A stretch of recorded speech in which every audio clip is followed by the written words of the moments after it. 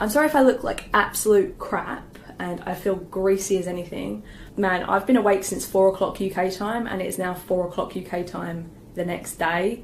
So technically I've been awake and for about 24 hours and I've only had about 4 hours sleep, and it wasn't constant. I had maybe an hour on the first flight, didn't feel very well, so I woke up. Weird that I had a worse seat on the second flight, but I slept better.